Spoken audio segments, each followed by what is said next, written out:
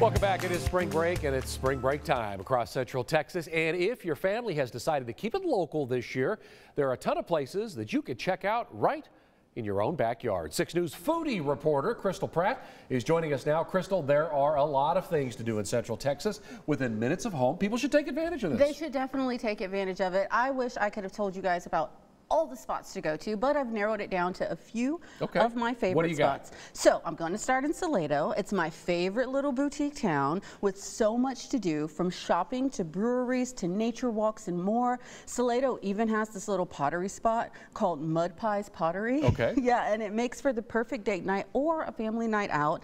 And they have delicious places to eat. The Shed offers a unique tavern experience, and they have amazing cocktails there. And 2 of my favorite menu items from the Shed happens to be the redneck cheese tray, which is fantastic, and the baked potato pizza. I know it sounds crazy, but it is delicious. I'm interested.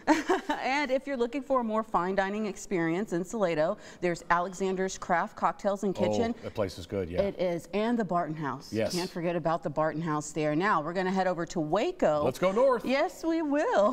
Where we all know about fixer-upper stars Chip and Joanna Silos and Magnolia Market. Yes, Spring at the Silos going on right now. There's that going on, so you could go and check that out, but there's so much more to do there. I'm in love with this little spot to go horseback riding called the Brazos Bluffs Ranch. It offers a unique experience for guests, and the trail rides overlook the Brazos River, and it's so beautiful, especially if you go when the sun is going down. It's fantastic. Ooh, romantic. My favorite spot to check out in Waco is the Mammoth National Museum. It was discovered when someone noticed a huge bone sticking out of the ground in the 70s. Turns out it was a mammoth bone, and they discovered 25 mammoths in that area, a camel and a young saber-toothed tiger, like a saber-toothed tiger tooth. Yeah, well, it seems like they died at the same time, all at the same time. So many animals there due to some kind of natural disaster. I'm not sure of what it was yet, but they're all in that one spot, and the museum was built around that discovery. So you're looking at the dig when you're in there. Yes, and it is so cool. And one of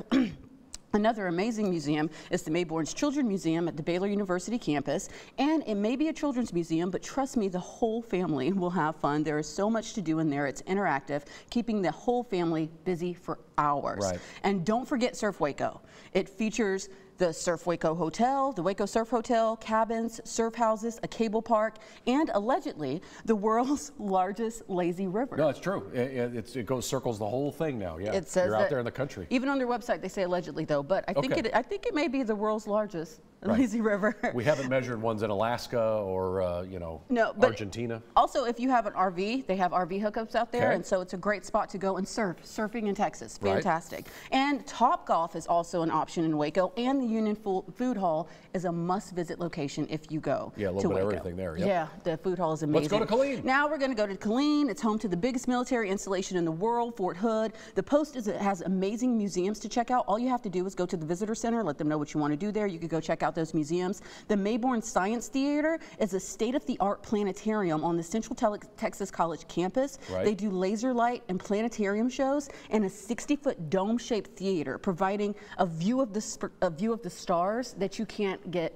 in any urban area. Very cool. It is so cool in there. And with Killeen being the melting pot it is, so many people coming from different parts of the world, there are so many cultures there and so many different foods to try out, so many restaurants. And you can do that anytime because it's indoors, right? It doesn't have to be at night. Yes, absolutely. Now let's wrap it up. Other ideas, there are a lot of beautiful parks to check out for hiking and more. Chalk Ridge Park and Miller Springs Park have great hiking. There's also Dana Peak mountain bike and equestrian trails, horseback riding trails out there. And Waco, there's Lover's Leap and Cameron Park, and they have some amazing trails. And there's also the Cameron Park Zoo. It's a really nice zoo, and if you take your time, it takes about 2 hours to get through that zoo. So there's tons of options for spring break. And they're upgrading it. The penguins aren't there yet, but they're building an entire penguins sanctuary. They have so many cool things there. Okay, what I've learned from you, and you threw a lot at us right now. I know. I need to eat a lot of food, and I need to get outdoors. Yes. That's basically what I've learned. No diets and sun.